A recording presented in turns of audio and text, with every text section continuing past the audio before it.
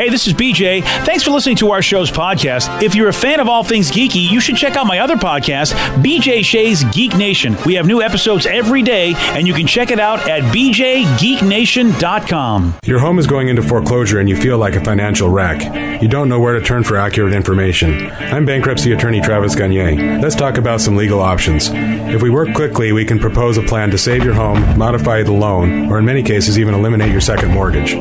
The consultation is free. I've helped hundreds of people just like you make informed decisions about whether to save their home or exit it on a reasonable, organized timeline. The chapter you choose sets the tone for the next chapter of your life.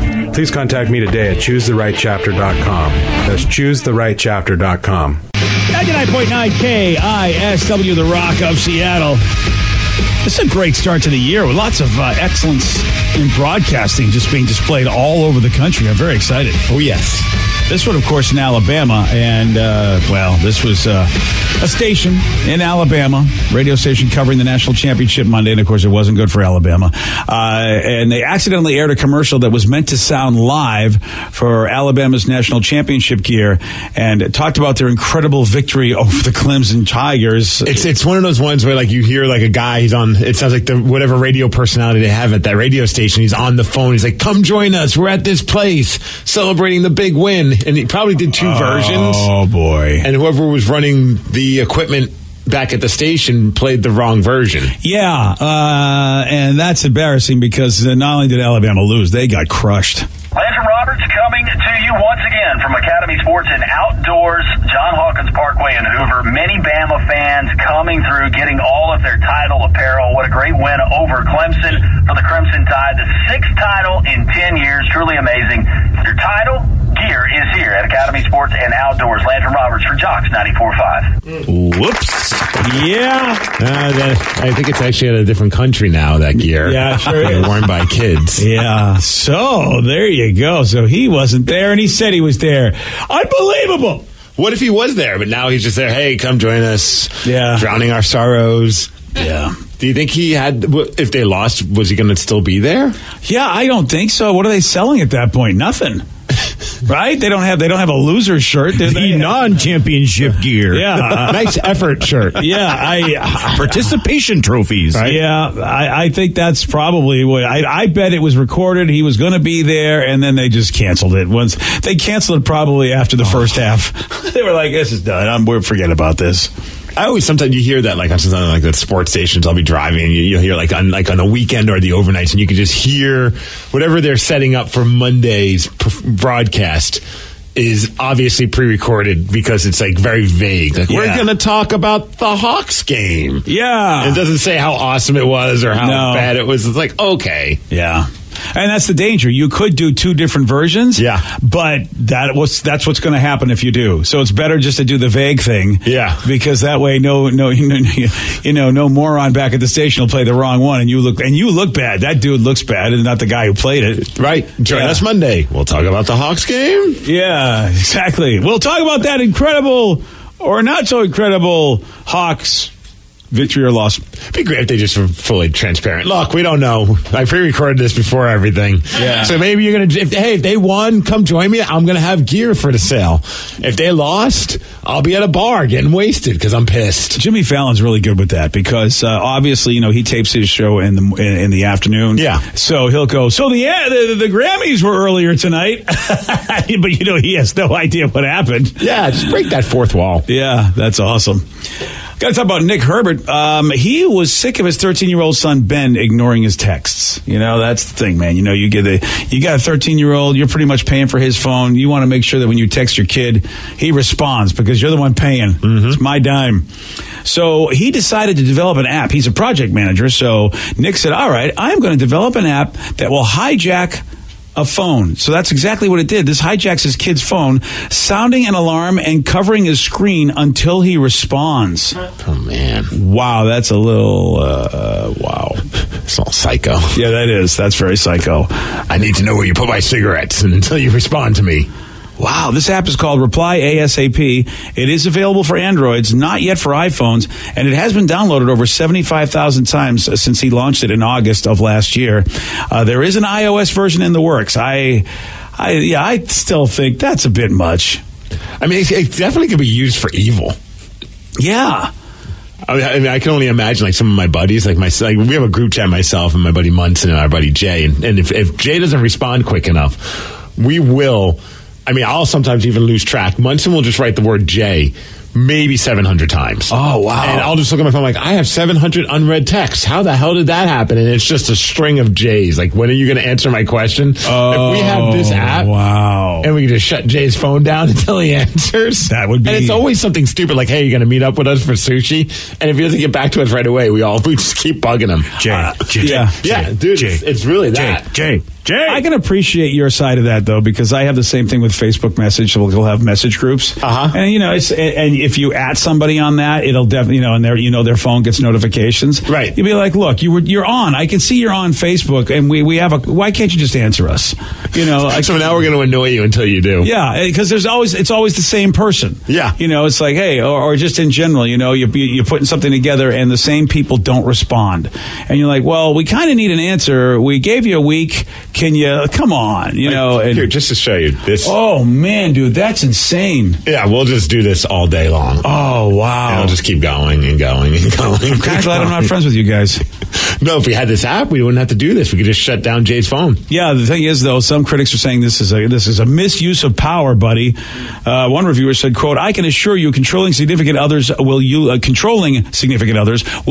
this." Although Nick said that this is unlikely, given that both parties have to agree to install Reply ASAP, and users can be blocked. But then, how did his kid agree to this? Well, and also, if you're in a controlling relationship, the controlling person might be able to, no, you need to download this kind of a thing. I can understand why people are a little weirded out by this app. Yeah, you're absolutely right. Yeah, I just remember, man, I grew up in a time where nobody knew where we were, and now where parents want to just basically hijack your phone because they want to know where you are, why aren't you replying to their messages quickly. It is such a different mindset as a parent. I think it's kind of that weird, you see so many awful things happening on the news, and I don't think it's happening any more than it was when you were younger. I just think that we are exposed to a lot more, so we think that there's danger on every corner when it's probably just as bad or as good as it was, 100 years ago when you were a kid. Yeah, and that it was 80 years ago, Vicky. And that's not good. That really isn't good for people to have that kind of level of worry when, like Vicky's got a point, it may not be any worse than it ever was. Oh, yeah. So you just want that instant response because now everyone knows you have your phone in your pocket and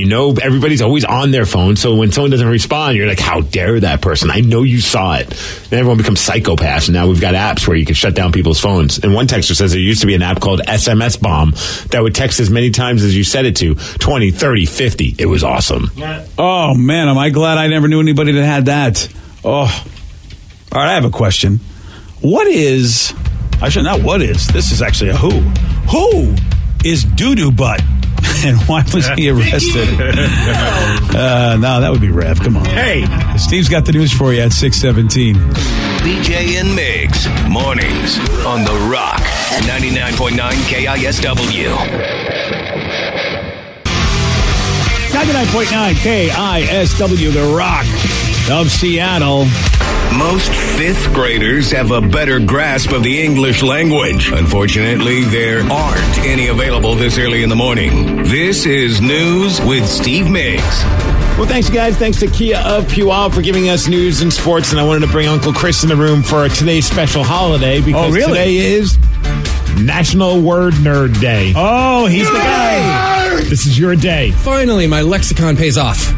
Oh, I didn't know you drove a lexicon. I instantly regret bringing him into the room. All right, Isn't that a bad guy? From Superman? No. Oh. Uncle Chris, it's Word Nerd Day. Give us a word. All right. The word of the day is behest. Behest. Can you use it in a sentence? I came in the room today at your behest. Thanks a lot, Chris. Really appreciate you coming in. And happy word. Whose idea was this? Because this was not cleared through me. Terrible. Next time I'll run it right by. I bring it up also because apparently they put out this linguistics department in Lake Superior State University in Michigan. Just put out a list of the most obnoxious, overused, and just plain terrible words that we need to banish. Oh, Fleek. Get rid of Fleek. Well, that's awesome. Everybody got rid of Fleek 3 years ago, but BJ has refused to get rid of it. That's because I'm on Fleek. Here's one. Do you guys know what yeet is? No. Is that a breast? No, that starts with the letter T. Oh, This is the sorry. letter Y. No, I don't know what it is. Slang term for throwing something. I'm going to yeet it? I see people post yeet, and I never knew what it meant, but it doesn't seem to correlate with what people are posting. I always thought it meant like beat down or something. They're like, I was about to yeet my kid when he scared me. Oh, I always thought it was like kind of like woot. Oh. Like, yeet? Yeah. Oh, like throwing something like a party or throwing something like a ball? Like throwing something. Like I don't know. It doesn't say. It just says slang term for throwing something. The one I've seen was this woman got scared by her son. She's like, I almost yeeted him across the room. Oh, all right. That sounds like a toss. Yeah. Okay, yeet. All right. Yeah, get rid of that let's word. get rid of that one. Ghosting. I think they're saying it's a little overplayed at this point. But that's Vicky's whole life. She ghosts me all the time. Exactly. Why are you talking to me? What about wheelhouse? Oh no, that's in my wheelhouse. See, that they're kind of done with that one. Wow, that's one of our old classics. And Otis acronyms like President of the United States, so POTUS. Oh yeah. First Lady of the United States, FLOTUS. I do like to call her FLOTUS. But see, then we'd have to get rid of SCOTUS. And I like that one because I always think it's saying scrotum. Yes. It's scrotus. And as far as I'm concerned, sometimes those Supreme Court people are like scrotums. Well, you know what? One word they're not going to get rid of, which I think is pretty awesome, is the word doo-doo butt. And there's a story that involves the word doo-doo butt. It happened in Baltimore, and there was a man that was arrested. He was a wanted fugitive. His name is Anthony Ward. He's 21 years old, but apparently he's known as doo-doo butt. Yeah. The best part about this story is, okay, that's a very weird nickname, but some news group in, a news station in Baltimore, the anchor decided, you know what? I like that term doo-doo butt, and I'm going to use it as much as possible when I talk about this story. It appears that a 21-year-old Baltimore man, known by the alias Doo-Doo Butt, was arrested for a road rage-style shooting. Okay. Ward, a.k.a. Doo-Doo Butt, was wanted for first-degree murder and was arrested in Pennsylvania on a Maryland warrant. No word on how he got that alias. Well, I'm pretty sure I know. Yeah, I mean, I think I know too. I guess, if I was nicknamed Doo-Doo Butt, I'd probably be a little on edge. I'd get a little road rage. I don't know if I'd shoot somebody. Yeah, at least not from the front end. And then you go to jail, and they're like, oh, this is your new inmate, Doo-Doo Butt. I think that would be a great name to have in jail, because maybe that would that's like an invitation. Oh, really? Okay. Dude. Oh, you mean do? I was thinking of, the other version, which would discourage me from wanting to even be involved with that guy. No, I think we're flipping the script in prison. Oh, okay. It's more enter as opposed to exit. Oh, okay. Wow. All right. Hey, everyone have a good day. Yeah. Happy Word Nerd Day, doo-doo butt. Yeah. Oh, there's a teacher in Ohio in a little bit of trouble because, apparently it's not okay to take care of yourself behind your desk in a classroom while students are present. Oh, for crying out loud. You can't do anything in this country. I mean, what in the hell is... And it's a substitute teacher. Yeah. Which seems to be the issue. Well, that's... We've had some great substitute teacher stories. Yesterday we had a story about doo-doo butt. Yeah, we did. A substitute teacher that got mad at the principal and decided to smear doo-doo everywhere. All over the birthday party scene. At a park, yeah. Well, this is a teacher by the name of Tracy. Okay. And, he was caught taking care of himself. Wow. In class. They had to remove him from the building, and they said he will not be returning to our schools. There's a shock. Yeah, at that point, how do you ever get another job? You're basically the Pee Wee Herman of teaching. How do you ever get a job again? You're not getting a job reference, that's for sure. No one's recommending you for a future gig. I mean, really? You're just behind the desk and go, here's an idea. That is weird. Yeah, 41 years old, too. Oh, well, all right. That makes sense then. Some border security agents in Singapore just busted a 45-year-old smuggler last week. And the reason why they were able to bust him, he was, I guess, smuggling 4 kittens. And they started noticing that a bulge in his pants started meowing. Oh, really? So they're like, what's going on in your pants? Yeah, I mean, all right. He could face a year in jail for trying to do that. Smuggling kittens in your pants? That gives you a year in jail? I guess in Singapore it does. Wow, they're canning you over there. You got a year in jail just for being an idiot. I would think putting kittens in your pants, and if it could go wrong, those kittens decide they want to get comfortable. How does that? I mean, I don't want any of those kittens anywhere near my gynecology area. Yeah, I'm not exactly sure why that person thought that was a good idea. And apparently they're saying that it looks like Seahawks kicker Sebastian Janikowski might have played his last NFL game. And that's according to some reports. So yeah, we're not surprised. Yeah, did not look good for him. He's 40 years old. He's not under contract for next season. And, of course, just suffered an injury that put him out of the game during the playoffs against Dallas. So this is like the revolving door. It's like the dark arts teacher in Harry Potter. Are we going to get a full-time kicker to stay with us for a while, or what? That was a reference. I have no idea what you meant. Well, it just meant basically every year was always somebody different. Oh, okay. That person was someone who's large in his jersey and drinks a lot. Oh, that's a whole different reference. But I would imagine maybe that's a draft pick that they're going to have to make. I don't know. Oh, yeah. Well, you know pick up someone that I would hope they pick up someone that's not known for just, you don't go down that Blair Walsh road again. Yeah, and look, it would be great. I mean, look, we spent a pick on a kicker last year, a punter, and that worked out really well. Yeah. So that would be cool. As far as weather, 51 degrees and rain, and thank you, AmeriGroup.com, for giving us news and sports. And BJ, according to somebody, they say Kobe is for accuracy, yeet is for distance. Oh, really? So is it based off of a basketball thing? Kobe? Oh, I thought Kobe like Kobe Bryant. Yeah. I have no idea. Is it from another language? I am completely lost. Kobe, isn't that? Kobe is for what they said, accuracy? Kobe. I don't know if it's Kobe. Oh, so maybe it is based. It's a slang based on Kobe Bryant, and I don't know. I have no idea. That texter's going to have to do more explanation. I don't know if the texter is basing on something real, or if you go, hey man, I Kobe'd that, meaning you're really accurate with whatever you did because you're like Kobe Bryant. I don't know. Any luck, Vicky? Well, I also found out that if you the best way of throwing something and you actually combine the two together, it's a yobi.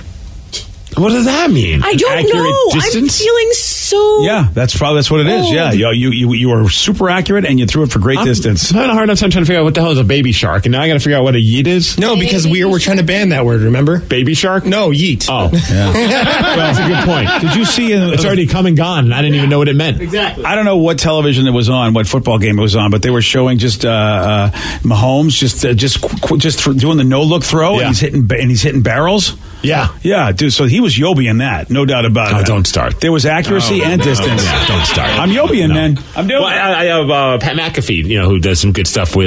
Now he used to be a kicker, and now he does like a barstool, I think, or he's moved on. He's also doing stuff in the WWE. He interviewed Matt Hasselbeck, and Matt said, a lot of quarterbacks have no look passes in their repertoire. Like you practice them, and you just have them ready just in case. And Matt was sharing a funny story of a time where he had one in his repertoire, but I think it was back when he was playing with Indianapolis, and he did his no look pass, and the receiver didn't know it was coming. He's like, I'm doing my no look pass. He's like, I didn't know you were doing it. Oh man, that's a bummer if in fact you're able to do it and nobody knows it's coming and it hits you right where it's supposed to. But yeah, even against the Seahawks, he had that one no look that was just awesome. It is amazing that those guys can do that. Yeah. I mean, we give them such a hard time, and yet their skills are just unbelievable. And I guess I'm kind of excited for football because of that. It looks like Mahomes is going to be. I bet a lot of people, for a lot of reasons. I think like with Vicky and Aquaman, I think a lot of people might think that Mahomes kid's good looking, he's young, he's talented. I think a lot of folks are going to be loving that dude this weekend when they play. I found a little more information on yeet. Apparently, it started with like a dance craze thing that happened in 2014, and then it morphed into a term used to express excitement, especially used in basketball when someone has shot a three-pointer. And then it's just begun to kind of evolve from there. Well, that's where Kobe comes from then. It's obviously a basketball situation. Yeah, and it's one of those things where they would, basically throw trash into the trash bin, and you would just yell Kobe as you threw it, and then they changed it to yelling yeet as you threw it, and that's how we got just this. The evolution of stupidity. And now why do I know this? Right. Because, that's Office. See, the Office Olympics does involve, of course, the trash can in basketball. So that makes sense. Says my 11-year-old says Kobe every time he tosses something, referring to Kobe Bryant. Which is funny, 11-year-olds referring to Kobe, who's no longer playing. Yeah, exactly. My favorite thing is that this went viral due to a kid named Lil Meatball. Lil Meatball. Yeah. All right, fantastic. I love that. I'm checking out. Yeah. One person says, good morning, crew. It's too early for this. Let's just stick with the simple double doink. Double doink. That's how they lost. They lost to a double doink. Oh, yeah. It wasn't yeet enough? No, it wasn't. Is that working? It wasn't. It actually also wasn't Kobe enough. Oh, my gosh. That was the problem.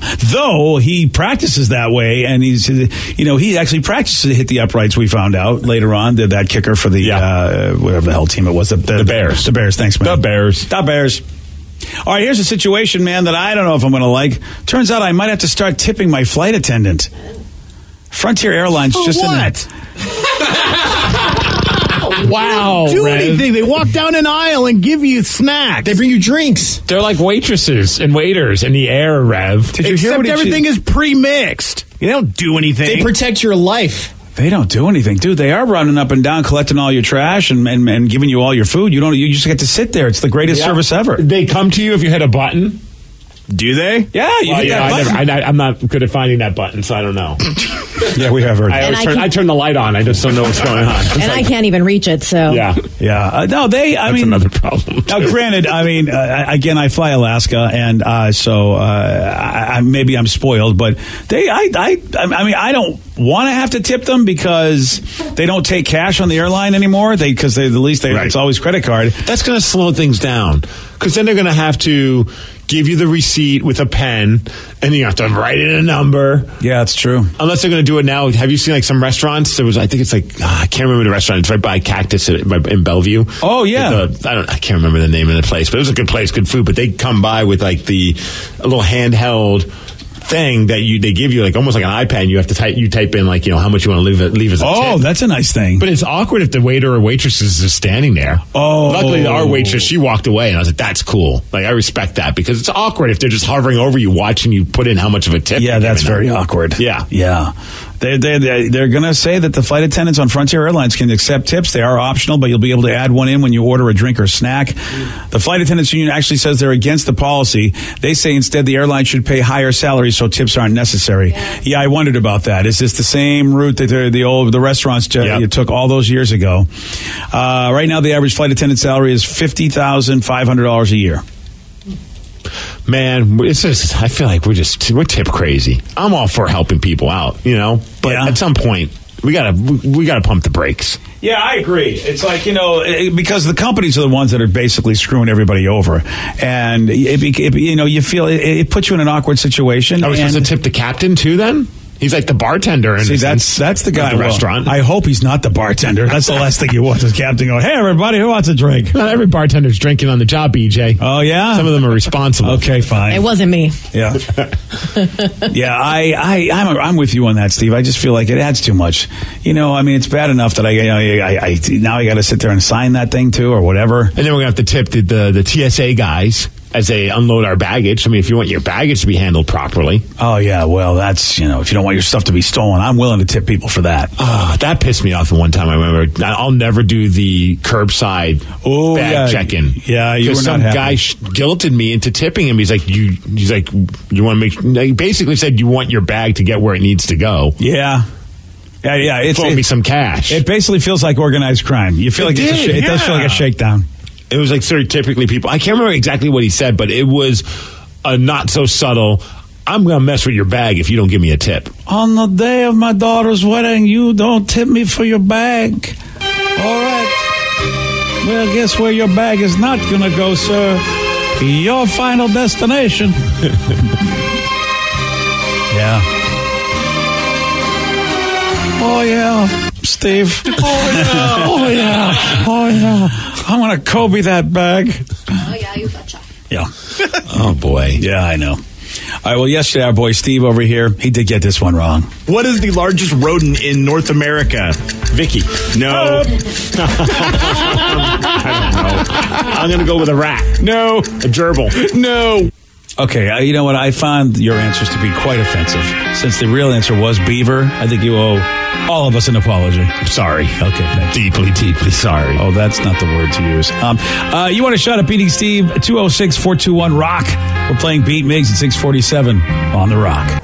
Today's podcast was brought to you by Travis Gagne, bankruptcy attorney. He's here right now and has agreed to answer more of your questions about bankruptcy. What's the difference between filing for bankruptcy and credit counseling? Credit counseling is a useful process in some circumstances, but it does show up on your credit. In fact, from a credit scoring standpoint, credit counseling shows up just like a bankruptcy, so it's going to affect your credit as negatively as filing bankruptcy. In credit counseling, the idea is that a credit counselor works with your creditors on your behalf to try to lower interest rates or work out payment plans with your creditors to pay back your debt over time. In credit counseling, you almost always pay back 100% of the debt, sometimes at lower interest. And of course, some creditors will participate in that process and some won't. So you're usually left with kind of a mixed result with credit counseling and of course a high payment. Thanks, Travis. If you have more questions about bankruptcy, you can reach out to Travis anytime at choosetherightchapter.com. That's choosetherightchapter.com. Thanks for listening.